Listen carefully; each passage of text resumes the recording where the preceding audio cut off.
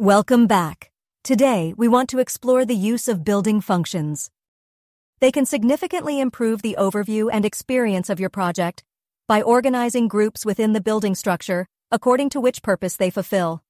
There are only several different building function types, so let's take a look at some examples. We are in the first tab with two panels open, Topology and Groups. Let's close that and switch to Building View. Looking at our building, let's create our first building function within a room. This is the list of possible functions. Let's create a switched light.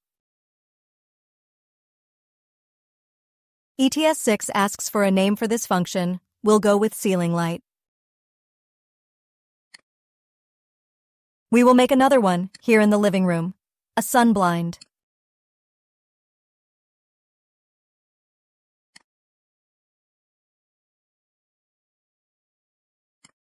In each function, we can see ETS created the necessary groups for linking.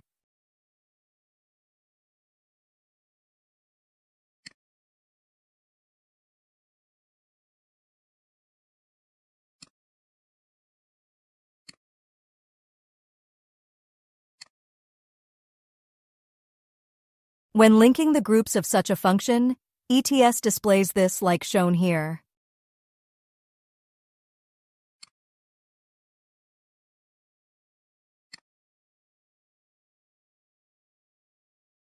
However, this is opposed to how a standard group is displayed.